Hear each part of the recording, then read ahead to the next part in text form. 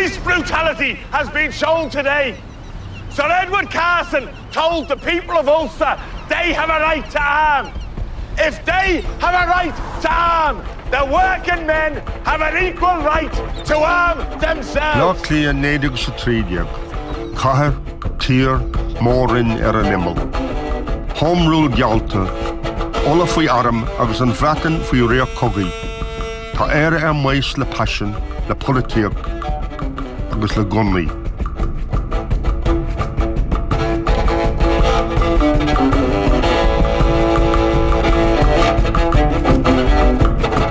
Scéal Jim Larking, Canasí fin scéal a ceard cuman, Corín na Naibrethe.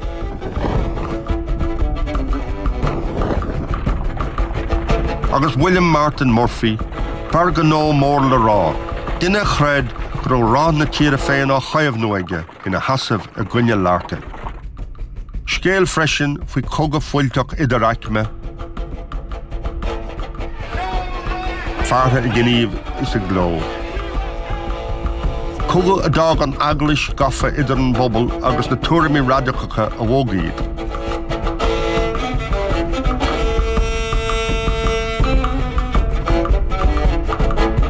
Se scéal nédig sa trídiag, scéal an frigúme.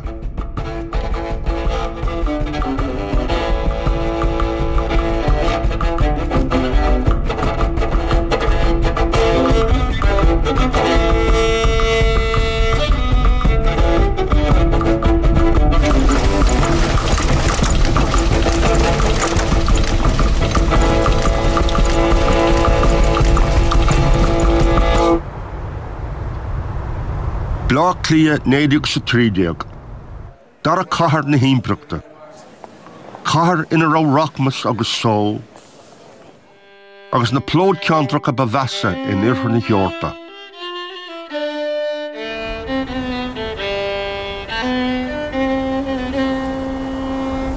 Bhí galar na hetin at fordlahan, agus ní ró éilo ó bula chacha an teanna chóras séarachas. Do bhóg an bhean aicme amach, ag na broch bailte go lánta nua, an os rach araf dartri, carrega tionai, agus bion éidir. Bhí galar strípachas agus díostíocht ina sciúr sé go lán. Fá go an lucht daibre a gunlan féin is na sean ceantrachaí I lár na charach. Bhí acma a plé le cuasaí gratha, agus bhí siad a go neart, bhí siad a méadú, bhí siad ag tógeáil a goid grathaí agus mar sin é. Agus bhí airgad am lá clia, ach bhí sé riansa bhealach a bhí thar bheith mí chothram. To a certain extent, there's a perception that the poor of Dublin are responsible for their own situation in life, that they're ne'er-do-wells, that they are lazy, that they're just not up to the same standard. So there's almost a perception that they're not like us, and in polite society, they don't really exist.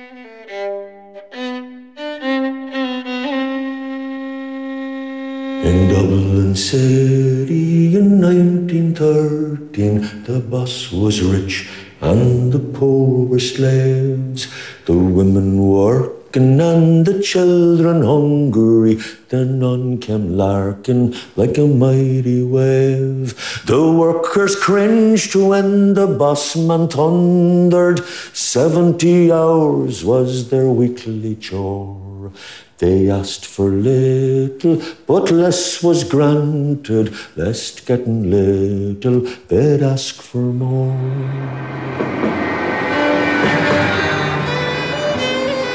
Tugan Jim Larkin, agri card common, con ober sa cahar gohorm. Dinne de lucht gael larful, dugre sha Larkin. Nawid stúcoch da ein je hiochach salach Een mail ferrischte ribbishin. Deinte sé an dag winter en neden na vostori. En is soortes vlaag klie, ani een Larkin okker rev loide. An sean cearchum agus bhí sé plé le lucht ceardsa, ina a bhí láide go leor, teimiste go go daibre héin. Ach daine a bhí a gobar a is a ríist, daine nach ra ceards acab, nach ra skillan acab. Hasta cinál nó cear chumanachas leis na daoine sin agrú. Agus má eallar sin, daire go má leis a lorcannach nuair a scap sé an soscéal a bhí aige mar zará.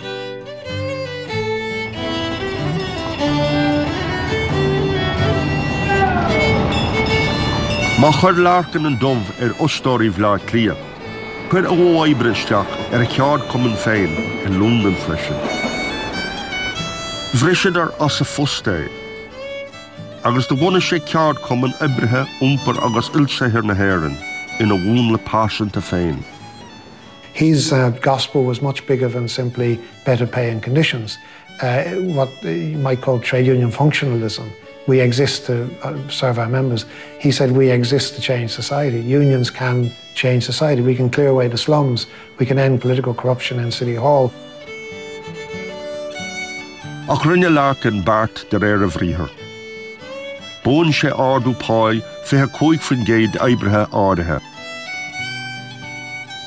Meltar na mílte isteach sa cead cumann.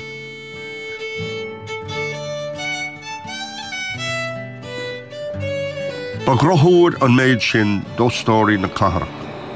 Ní fada go dúchach a bhreagra. Ba scéal an dá chathair bhlear clia 93. Brochamas na lár catharach. Flúirse na mróchhailte.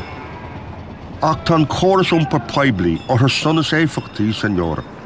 A bhuichas son do cholacht aonthe tramana bhlear clia.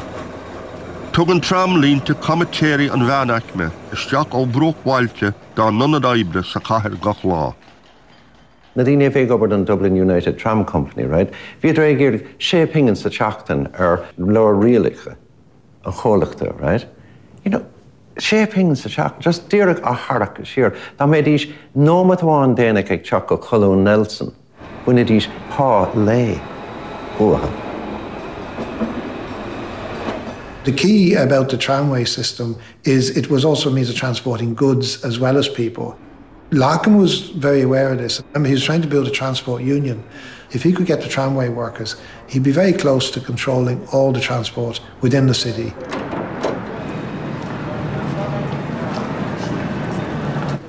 Moraine le arcú tamánathe, Grísan Larkin stailt a más brócailí seachada an Irish Independent freisin.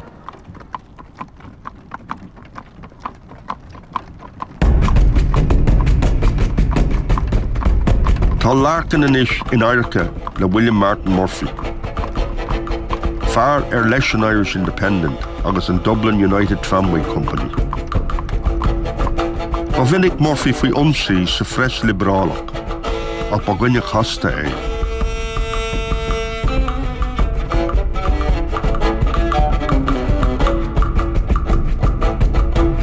Ír MP náisiúnach, has sé ar son home rule. Siir sé bhí beagnach sa bhála cheap sé in 1930. Chun le héad Murphy a hiiscint, bhí dram nua ag teach an tosaigh a saoil na níine, right? Sin daoine a raibh cholachtaí bunacha, bhí ag díreú ar cuasaí, airgid ar cuasaí, túns glíocht agus léhéid sin, self-made men. Agus bhí idir brand an seanachme, na tíornaí talún, a bhí just ag fáil cias isteach an éon rud a chruthú. Agus bhí idir brodúlas a hain go rád a tar éis an irid sin de hebras a chruthú.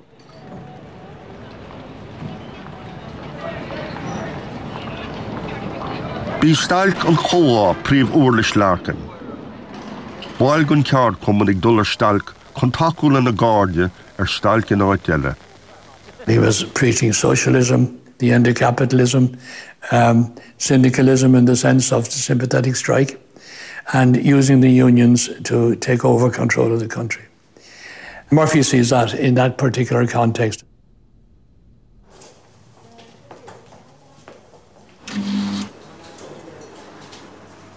An néoláidé go úl, caitheann Murphy an céad orchar. Gléonn sé cruinniú tránónad oibrithe uileog an Tramway Company. A strike in the Tramway Company would no doubt produce turmoil and disorder created by the roughs and looters. But what chance would the men, without funds, have in a contest with the company who could and would spend £100,000 or more? The so-called transport union is not a union at all. It is merely a rabble commanded by Larkin, who is the greatest enemy of trades unionism. He calls men out on strike when it suits his game, without asking whether they like it or not. And they are so terrorized by this man's mob, they blindly obey.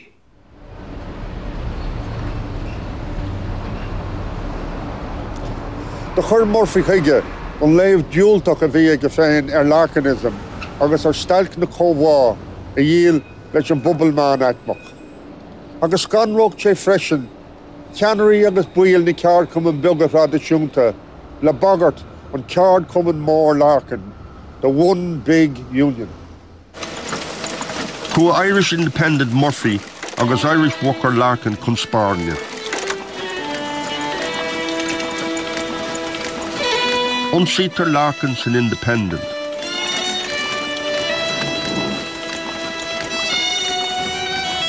Bhí port níos binibí fós ag an Irish Worker. Sumar a fulla, amplacán, agus dún mhara fóir a thugad ar Murphy.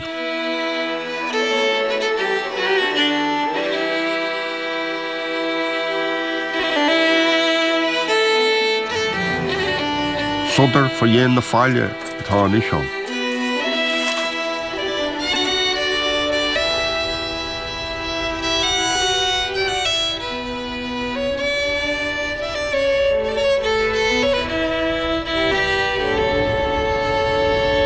Ach níor chuir brisin a bhar srían as an ceard cumann.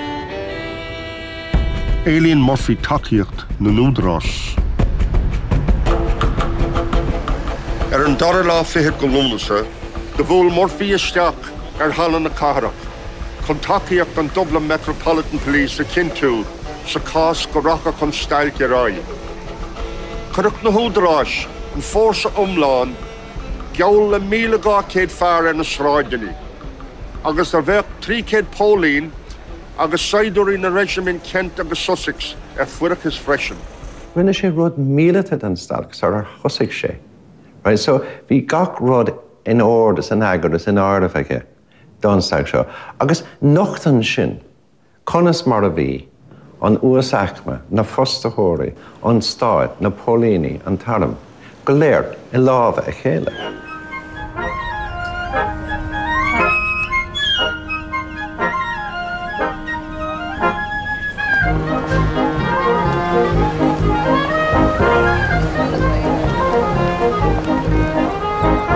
Ach má tá crílár na Catharach a méil na coimhlinte. Sé seo na gapal buic fuinte féilear a sóisialta an bhean aice.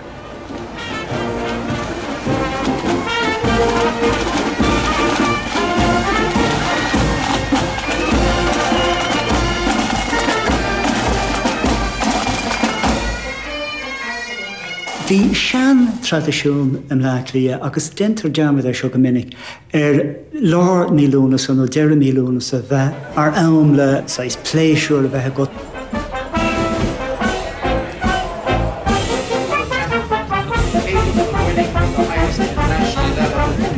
Bhealach chlach an mánaiceime sa daoine uaisle sealamh cinál an aimsear féile seo a bhíochar fáid a gach aine an Láitlia.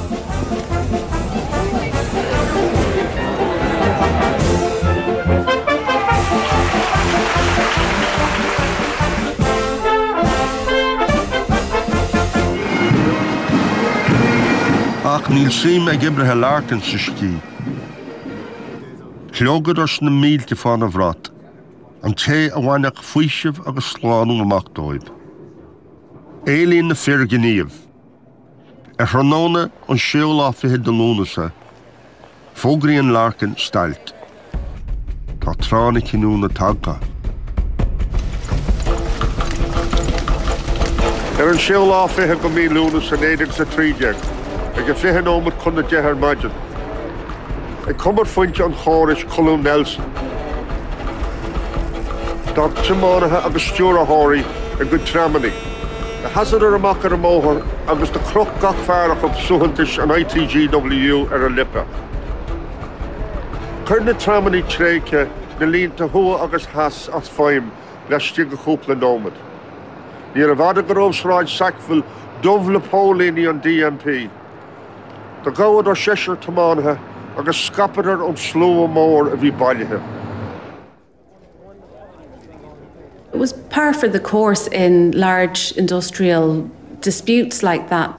The police were always brought in, and they were always brought in on the side of the employers. There was no sense in which they were neutral arbiters in any kind of dispute. Thugann ceard chum an dúthláán Murphy, an sin de ragar Pólíní an DMP. Bhí Murphy Olive don stailc, tá crúna breise tramana fuirchas. Nuair a hagan leas Canada Larkin chun gintóir an cólach da gúna, seasan na scóra Pólíní sa mealachéir. Fanna na fir ginnte cóchta dúlgas. An céad buile tócha ag Murphy. Ag iondahad nómad tá na tramnaí ag obair a ríis. Ach níl Murphy chun an masla a wathe. Mullan sé go phríomhóstóirí na catharach frigúna aibrú in éidir na stailcóirí. An tranóna céine, Gríosan Larkin ulchraniu 7,000 duine. This is not a strike. It is a lockout of men who have been tyrannically treated by a most unscrupulous scoundrel. Murphy has boasted that he will beat Larkin. He said he would spend £100,000 to break Larkin, a man who is going to lead you out of bondage and into the land of promise. Sir Edward Carson told the people of Ulster they have a right to arm. If they have a right to arm, the working men have an equal right to arm themselves. It is our street as well as William Martin Murphy's. We are fighting for bread and butter. We will hold our meetings on the streets, and if one of our men should fall, by the living God, there must be justice. If they want war, they can have it. In the month of August, the bossman told us no union man for him would work. We stood by Larkin and told the bossman we'd fight or die, but we'd never shirk. Brustine James Connolly, Agri san ITGWU go bleacht lia an 27 lá lúnasa. Ír haidúr báite Maxicus tag an Connolly go bleacht lia chun taco leis an coimhlint. We should never forget that Larkin and Connolly were both revolutionary socialists. They wanted to transform society peacefully, or relatively peacefully if they could, but by violent means if necessary. It's probably truer of Connolly in real terms than of Larkin. Sean mar scríb Connolly, san Irish worker, an 30 lá lúnasa 1930. Shall we crawl back to the slums, abuse our hearts, bow our knees, and crawl once more to lick the hand that would smite us? Shall we, who have been carving out for our children a brighter future, a cleaner city, a freer life, consent to them instead? Into the grasp of the bloodsuckers we have dreamt of escaping? No.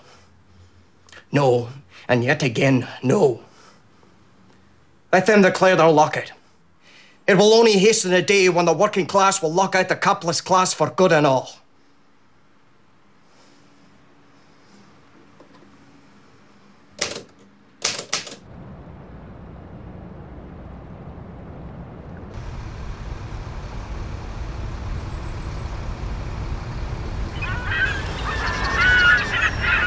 Bé an saharan an 30 lá lúnasa 1930 lána chinúna. The chuir stailcóirí picéid cliffe idir Shelbourne agus Bohemians sa ring. The thug Larkin scab gcuine go imróirí bós. The bhris ciréib amach bát Shelbourne da jasca sin. The leathaigh an ciréib cho fada le céime na hala na saoirse. Fáilcan na scóirtha gunta cé Eden tar éis rúthar maidí na bólíní. Tá Bert, James Nolan agus James Brady sínta marad.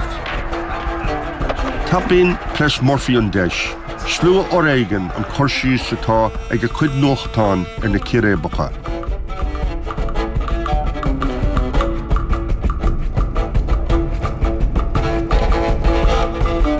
Leanan teannas isteach sa ládar giún. Napoleon is a tóir fi Larkin chun Lord ag rally is ráid Sackville. Criniútá cortha fi Hormask. Criní na sláite, níl tásc Larkin. Tá sé ag fannach de Jack an chuntrís Markovich sa rá gairimh. An téir teobhla ráflí, ní thugad dá laid an seanar a bhealachas in Óstán an Imperial. Scartan gohahananta amach ón Malcón os ciúnan tlua.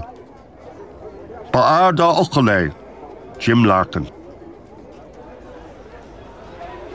Im réagrocht fá chóta an chunta Markovich, gáóg Larkin.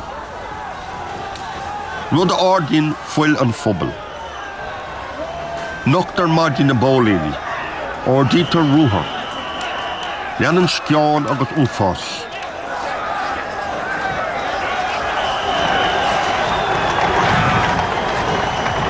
Bíd an óieric, cluistar an terme dónach na fola san discús a náisiúnta.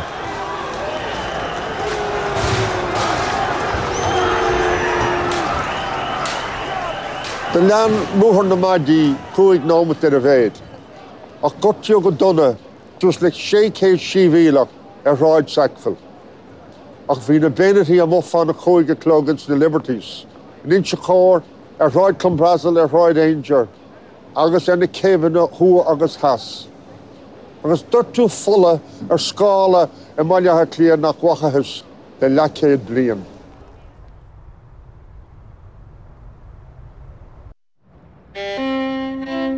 Titan suaimhnas tréachta an gcathair.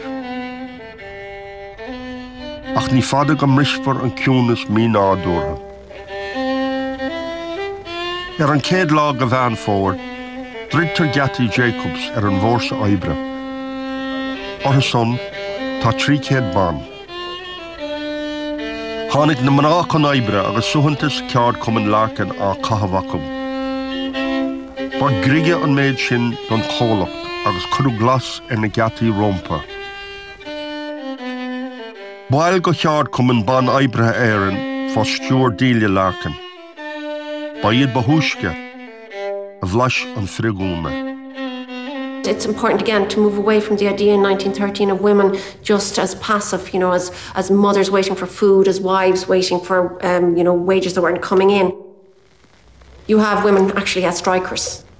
There was over 1,000 women striking during the lockout. Branche an ITGW about ceard cuman díle Larkin. Is dégóirí óga a lándaíomh. In nuas skillina áitethe a gghearr Jim, is treise fáin dília chun caidán idachais agus cultúr na máil a ausú. Rainan si cóile agus cúna na mrá ó bhaidin go híthe, seach lág an teachtain a hallan na saoirse.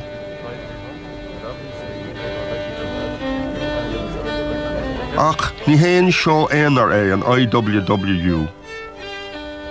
Bhí mrá eile páirteach lé a lándaíomh ag obair I Jacobs.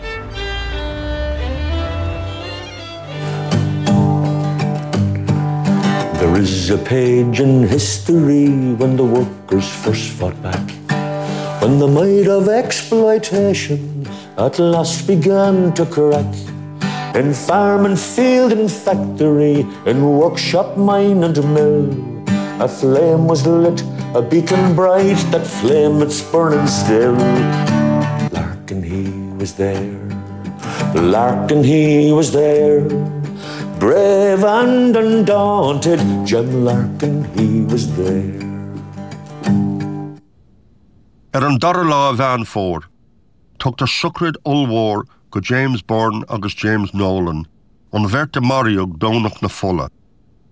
Marshallan mrá Jacobs in agar mílete sa tucrid.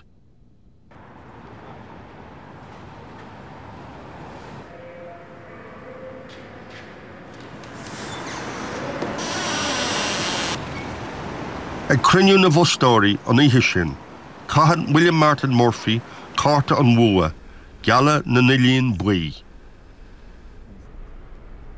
Bheach gach aibrí, airí as ceard cuman Larkin. No, mar ball lei, gealún de hoort gan clárú riomhan. Blach forhór na bhustóirí leis an geala. Déntaigh an document seo feachtas na bhustóirí sa bhiontar leis.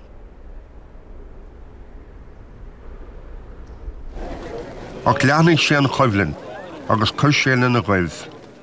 So he wouldn't negotiate, and he was determined, whatever happened, to crush Larkin and Larkin's union. So you two men were very similar in that respect. They were both determined to fight it out to the very end. I geartlár na choríla go léir, cáiltar 7 eile. Titan chun talún iver a 66 sráid na haglaise, plóteach tipiciúil na Haimsire. I measc na marabh, hí an 10 óg Hugh Salmon, báil go ceard cuman Larkin. Néad na déagdas na chorlóirí ar chorla na charach, slum landlords a bhí ant, right? Na daoine bhí fosathe ag William Murphy agus na fosta choréile. Bhíidir ag Moroccan gmómór an íos achma i lár na charach. Bhíidir i Moroccan stadas a bhí níos measan ná mar a bhí ar fáil in éon mór charéile san órab. Néadaag chuideag, néadaag séadaag, bhí na sergeant ón arm na Bratnaig Dull Street na sums an sin a rála daoine gur bhéadh sin níos sláin túla bheith ar an Western Front ná bheith Moroccan tins na tithe sin.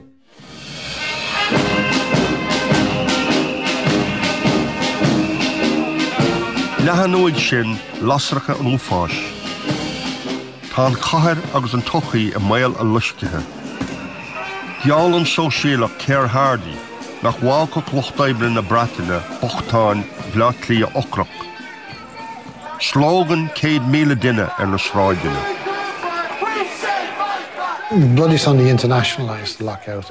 Before that, it was really a rather bitter local tram strike in the city, which would probably have petered out within a week or two. Bloody Sunday meant that the TUC became involved. It meant that trade unionists in Europe and in North America became aware of it. Níl Larkin ón áfach, chun an slua olmhór sin deiscint. Ligint amach as an prísún dó. Imín se go sasna chun takeíocht ceard cuman na Bratainine agus an Trade Union Congress a gríosa. Músclíonn sé spirit agus anam an phobal. Ballíonn na mílte i manchain chun clós a thuairtó. The race to which I belong has never been beaten. I have got a divine mission, I believe, to make men and women discontented.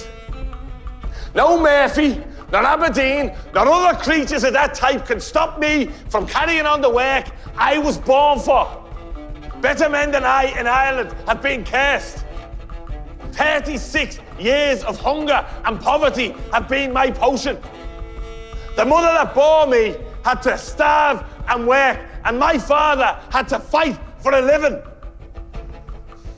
They cannot terrify me with hell. Better to be in hell with Dante and David than to be in heaven with Carson and Murphy. I am out for revolution or nothing. An suscéal á scapaigh Larkin thar lear, sleoníonn an frigúna isteach sa tríú seachtain. Tá glas ar na gceataí inis le 25,000 ibrithe. Ní fada go mbeidh cuasaí go nó agus trachtála na cathrach ina seasamh. Tá port bhleatlí a dúnta agus bochtáin na cathrach ag glúba fáin grútan.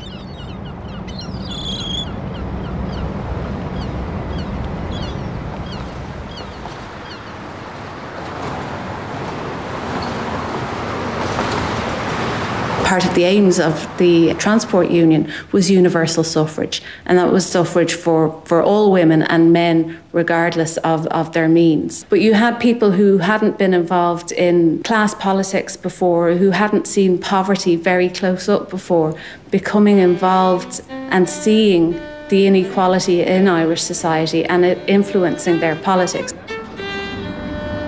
Níl idir ruchtáin agus an tocras, ach tithe anra ceart cuman Delia Larkin. Tá an contís Constance Markovich le feiscint ó bhaidin go híthe ag obair leo i gcístíní anra hála na síoise. Pósta le conta Pólanach is réamhlódí neamh go nathachaí Markovich. Bhí gean agus measa comráidathe tiltte go maithig madam mar a thugadtí sé rí. Saharan an 7:40 go bhean fómhair. Tagan an SS Hair isteach go céthas na cathrach.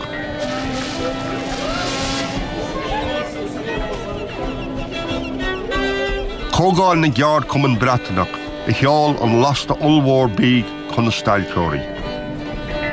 Tá cuirsí san Irish Times decently attired housewives ag bailú bíg.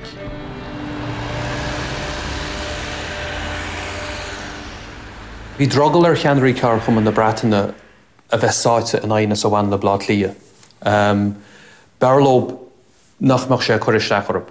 Má bhí siad chur airgid fáil gan na Hebrí im blad lia ba chear gomach bain tacabson leis a réiteach, agus bhí tanna idirí siúd agus na ceannarí in éireann gá bhhair sin. Ach níor a bhíad na báid bí go bháin a thug dóchas leo hartín. In Nirabal bhean fór, tag an príomh idir ghálaí an rialtas, Sir George Asquith, chun fuscailt na faibe a lorog. Seasan Larkin agus Murphy a bhíine sé chéile don chéadúir a gasleán bhleá clia.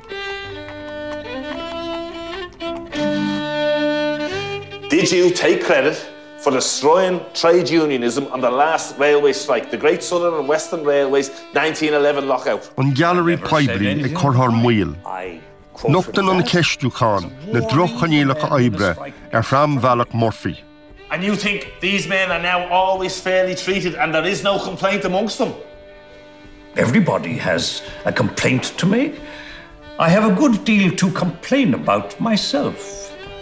Dumpig Larkin an tíbhá de féin san Irish Independent, Labour dictator a ceann.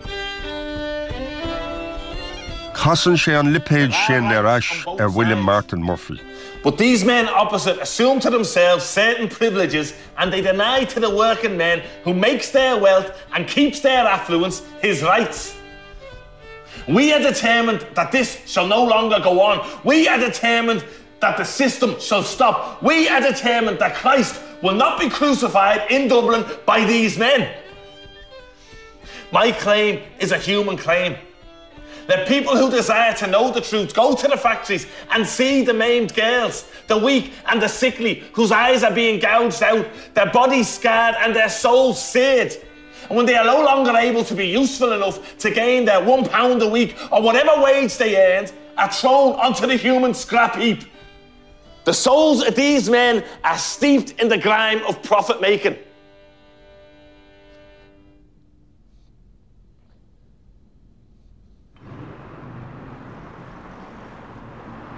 In Yerin na Dála, the hug na fustáirí drim láimhe go bhfuiltí Asquith. Ba Hill Larkin cion agus meas an phobal, agus beag eile a hála. Cuimhlinn cealagach a bhí an agus dimisí chun leidiráin.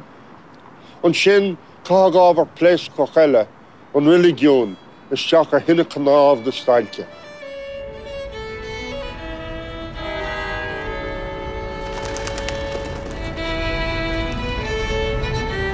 Má tá fáilte rih na báid bíg, ní lóríd chun ochras na báistí a hásamh. Tá bart níos radicí ná sin molta ag dóra Montefiore, duine de phríomh suffigéadaí na Breataine. Tháinig siise suas le scéim na leanaí. Dora Montefiore comes with the idea, something which had been put in place in Britain during the 1912 docker strike, of taking children from Dublin and giving them a holiday, essentially ensuring they were fed and away from the strife of the lockout. She has the support of Larkin. There's working class mothers queue up, they sign that their children should be included in the scheme, and then all of a sudden the church intervenes. In Litterdon Press, when William Walsh ardas bach bhleá clia onsí féachfar scéim na leanaí. An dara láfihead man fómhair, tag an Dora Montefiore go fulcadáin shráid na ceamhrach, ina bhfuil na páistí an nolahú gan turas. Fá thionachar litar an ardaspig, bris an dram sagart isteach. Ciachras ortha chun deire a cár le aslóna na báistí go sasna na brotastúnach. Gartha multón tlua a glúsan a sagart, is umí páiste a hógtar le fórsa ó na báid. Balíonn scúnaí móra na cébanas na leitheanta lean, chun stoppa cór leis an dhíbert mar a thugad ar ithi. Gautar Montefiore agus a comrádaí Lucille Rand. Ní raibh seanstal leid ag an kiddie scheme in éiad an frasúr na haglaise agus na bhíréan. It's the fact that they're going to England, you know. And England is the old enemy, and it's kind of inbred almost in the Irish psyche. But it's not just religious proselytisation that's feared, it's also, socialist proselytisation. Ní cred an tard aspach go raibh cumas maithe na hÉireann an ceannas fearr áilt ar an mochtanas. Agus do dúnta sé glán Jim Larking. Sé sin go bhféadfadh cosmainte na hÉireann iad féin a óscailt trí réamhlóid sóisialta. Ach do bhain takeíocht Larkin don scéim go mór ón na hasamh I measc an gráphobal. Cúpla lá tar éis don scéim titamas a céile, baintear as an action ar fád é. Fuarthas Larkin ciontach I gceannart ar ceang óráid dónach na fola. Master má fion bhre follata ciúlaí.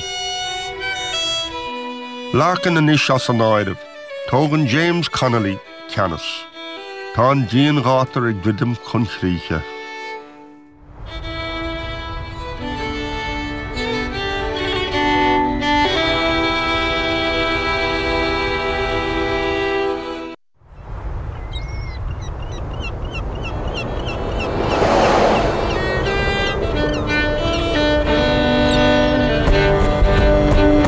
Fear ón féin is Connolly, is tá mallart strátéise aige. Déan gná, ní garim Larkin stailc gólach lingis flá clia, chun áisríochtanach na farantóireachta a chiamád oscailte. Larkin fós fi glas, fógraíonn Connolly stailc na mád. Bart a chuirinn tionscail ilig an lingis in éidir an ceard cumann. An cinál duine bhí sa lorcánach, bhí sé an na slótsa cheart leis. Téadar sé láirt agus bhachtaína sásta é leanacht. Ní raibh sé mar an ggéanna leis a gníonach. Ní raibh an gceann céanna ag oibríomh lá clia Ní raibh an taithí chéanna acu Mar sin ní raibh sé an a hell a chuir a bhaim ó choláidir céanna agus a bhí ó lorcán. An sin ardíonn luch gná na catharach an tríd go dtí an céad céim eile. Bainú las a stalc bhristóirí áitiúil ón tús, scabs a gaint na naine. Chónaíad a siúd a measc an gráphobal. Bhí ortha maslaí agus drochaíde a álaint. In achtar a lábhaí scailtear cailín chuig duine déag díos Alice Brady, báil go ceard cumann Dília Larkin. Fuarthas Patrick Traynor fear an ghunna neamhciontach ina bás. Bhí an searús in san phobal mar gheall seo, agus is minic a denú onsaí chalíní a golar obair ó cardtala, agus de landse seo ar feadh na mblianta. Ní chuirtar an dlí áfach bhithúnaí cónaim na lingus. Báram ratha stalc bhristóirí iad, a bhógad ar Chalaford Hall is Chalaford a bhus. Fá cosan pólíní agus trúpaí, doscail fir cruúan na cónaime, port bhleaclia a lárna sauna. It was actually Dublin employers wearing their hats as justice of the peace who were issuing revolvers to their strikebreakers to use in self-defence that saw guns actually used on the streets of Dublin for the first time in the 20th century.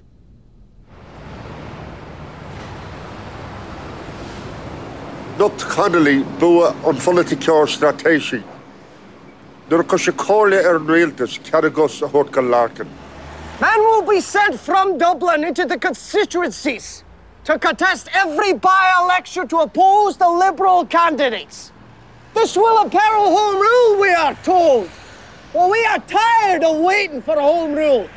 And the only Home Rule we are interested in is home rule that will be satisfactory to all of the people, including those of the working class, who are only the true home rulers. Tá fóscail Larkin in ábhar olmhór ceiliúrtha sa chathair an 13 go bhí na saona. Tá an chathair trascratha fan drá a scaoiltear Larkin.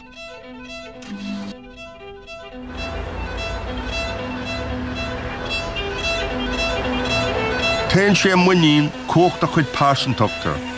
Siúl chun na bratain a rí sé chun an suscéil a scapa ag gríoláir na himpreachta. He believed that the TUC were the only source of victory, and to get that he had to have his general strike or general industrial action in support of the Dublin workers in Britain. Campaign na crisise tintrí sa bhreatain, tagart gon symbol a gríosaigh clann an ardtailte Albanacha chun cogaí fadó. Malan sé na slóite hall. Bailíonn 10,000 duine isteach sa Friedfeld Hall a Mancoim chun chlós a thuairtó. Tá blá clia ina cíorthúthal fan drá seo, chalapar dúnta, agus saoil acnamíocht na cathrach ina lán stad. Taistilíonn Larkin fud fad na brataine. Ach le blá clia ar imime le bhriste, tá tíide na stailce ag trá. Agus ní fada ón imil an fearr féin. Tá strus a chuid dúthreachta ag fáil an láimh an uachtar raibh. His campaign was divisive and it had the potential to cause serious damage to the British trade union movement. Leanann boutaí fiachra choréigean sa chathair. Bhí deirta fola ina chuideann Cleveland ón tús.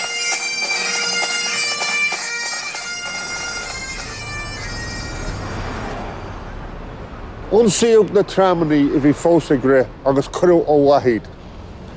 Ach bhí gunaí ag stailc bhristóirí áirithe, agus scaoileadar leis an tlú a bhí gá númsaí. Rinne canalaí amach, go bhfuirteach an taram catharga, smacht agus ord mílete a chur in áid na ciréabach Israide. There is only one class that can be depended upon for consistent revolutionary action. That class is the working class. Not because the working class is, in its individual members, better. We recognize a brother, whatever be his birthplace. Nuair a chonig sé an session 1930, aram de chuid na naibrí a chuir ar bun, bhí sé brásásta leis, mar ní raibh gur sé testal go díreach I gún síomh lá clia ag an am sin, ach níos fuide a raibh má bhí ach maibre na héireann ag ghol búáil bach fórsa mar sin a testal wahab. Le linnean freagúnta, tag an cuinethe agus bannaí píbe na nibrithe fiú fa umsaí an DNP. Mullen comrádaí Connolly, Jack White, gur ceart mílíste nua a bhhanú chun iad féinna chosint. De bheal mílíste Connolly 1200 ball in imeacht seachtaine. Ní raibh éide nó sainolalas mílete acha fós. Ach do bheith cáil ar an taram catharca, a bhd tar éis an riglúnta.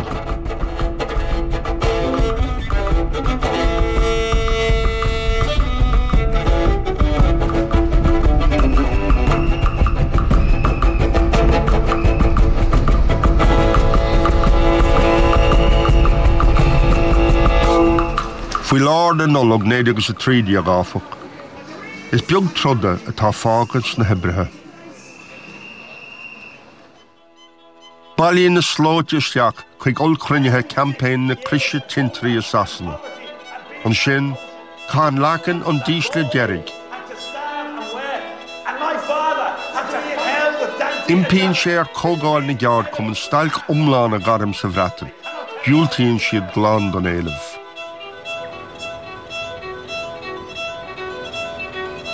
Tá ciste an TUC folamh.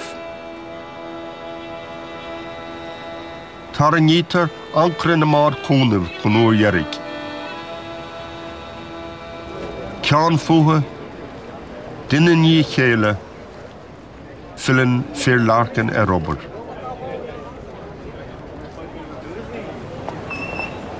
Níl fós stailc I mína Martin agus a cehardiag a Carlini agus Mara Jacobs. Críocnig an Coivlind cóscór costasach go Connolly. An torba vasa fád san Irish Times. Ba geall a córéiteach an gorta darlo. The lockout left a legacy of poverty among the people who were actually involved in the lockout itself. And by the spring of 1915, 2,500 members of the transport union had enlisted to fight in the Great War. They didn't do that for king or country. Leanan frigúna och miana san omlán. Níor fágu ag an lochtaibre ach mórtas aicme agus caha. Curwalán an dúliste. Fágu díostathe fannam líonta fada iad. In Yara Hir Hall, the Vua William Martin Murphy agus Conaim na Vustóri an Coga.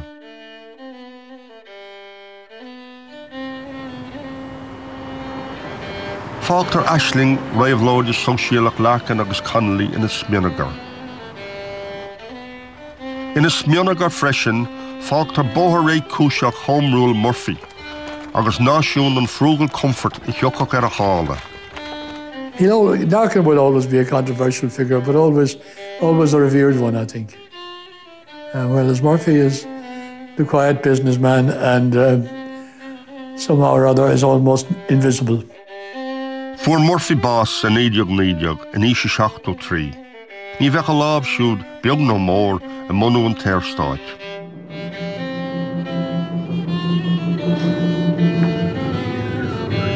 Cua Jim Larkin Imicag America nuair a brisú an stailc.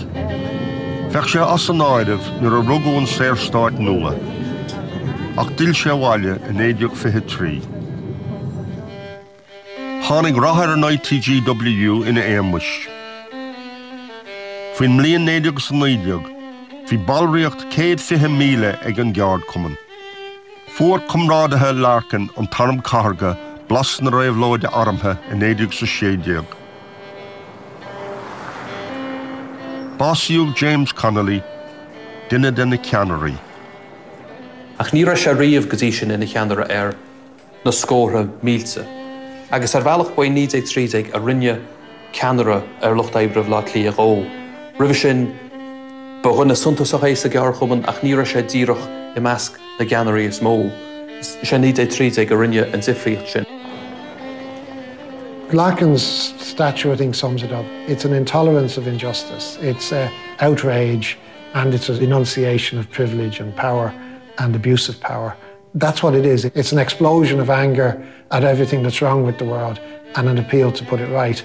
And I think it's that basic, it's that simple, and it's that complicated. Sinnaví ará ag Larkin, the Murphy, is daoine iad siúd. Ní beithíg iad, is daoine iad. Daoine ar a mán déana chéanas atá tú hain. Agus ar a hebh siúd, níor hig Murphy é sin, gur duine déana a bhí a Larkin. Ach sé Larkin na bliana 1930 an ta waran bún a méilid is coshaintir bhlá clia. Curry an phobal, slán a hór nach mór an lochtaibre. There is a page in history when the workers first fought back, when the might of exploitation at last began to crack. In farm and field and factory, in workshop, mine and mill, a flame was lit, a beacon bright, that flame it's burning still. Larkin, he was there. Larkin, he was there. Brave and undaunted, Jim Larkin, he was there. William Martin Murphy and his Dublin millionaires tried bribery and corruption, hypocrisy and prayers to break the transport union.